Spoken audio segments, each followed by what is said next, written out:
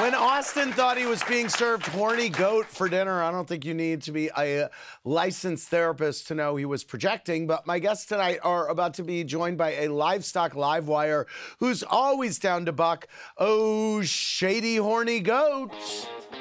Who's ready for some shade, man? Okay, Shady Horny Goat, you have some questions for my guests.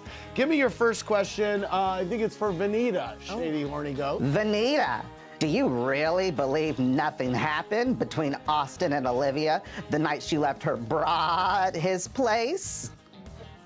No, I don't believe it. I mean, no, nothing happened between the two of them. She would never. She's smart.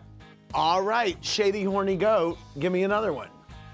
JT, ooh, since you think Taylor Ann is the perfect woman, what are 3 qualities about her that really get you going? Oh, ooh. Oh my God, you're such a horny goat. Speaking of livestock, her stock, her mom, Leslie, her father, Rick, her late brother, her sister, I know where she comes from. I've met the family. I think there's a lot to say for family. She's going through a hard time, making bad decisions, but good people make bad decisions when they're grieving. So I think good heart, beautiful woman, physically inside and out. She's made some bad choices, but she's gonna learn from these. And finally, she's funny as hell, man. We laugh together. All right, give me another one, Shady Horny Goat. Venita, which of the charmers do you think could most benefit from your fashion expertise? Which charmer could benefit from your fashion expertise? Everybody needs a little help from friends. Shep. That was my answer. Right.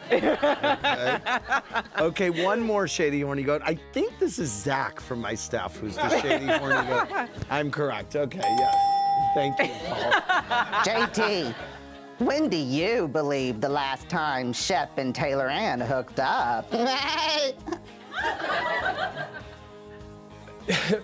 When they said they just kissed in the mountains when they had the sleepover this season. I mean, come on, how many kissy poo sleepovers can happen in one season of reality TV?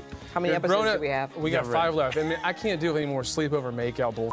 Right. Like, come on, we're all adults here. All right, Horny Goat, you need to go take a cold shower, okay? Thanks for watching.